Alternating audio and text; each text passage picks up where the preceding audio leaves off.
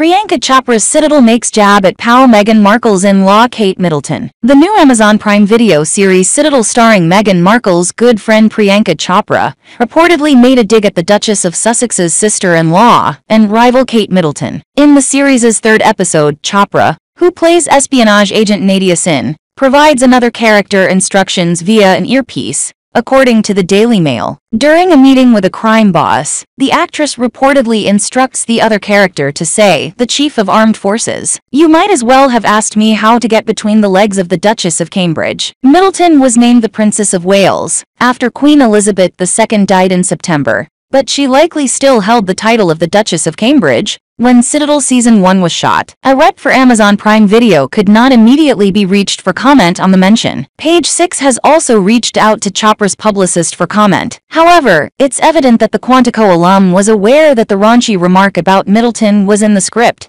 as she was reportedly in the scene in which it was uttered. Chopra, 40, has been close friends with Markle, 41, for years, and even attended the Suits alum's royal wedding to Prince Harry in 2018. Markle has alleged that Middleton, 41, made her cry leading up to famous nuptials. Everyone in the institution knew it wasn't true. The Duchess shared during an explosive sit-down with Oprah Winfrey in March 2021. Previous reports claimed Middleton was the one who broke down in tears, but Markle clarified that the reverse happened due to a tiff over flower girl dresses. 4 months after the Archewell co-founder's revelation, Chopra sat right behind Middleton and Prince William at Wimbledon and seemed to ignore the pair. The Bollywood star was spotted in video from the tennis tournament, avoiding eye contact with the royals, as they took their seats right in front of her. Markle and Middleton's relationship does not seem to have improved at all in recent years. The Duchess of Sussex skipped out on King Charles III to protect her peace, after the Princess of Wales reportedly told her to sit at the back if she attended the grand event. Meanwhile, the public appears divided over which side to support. Disney appeared to make their allegiance known when it was uncovered that their new Little Mermaid film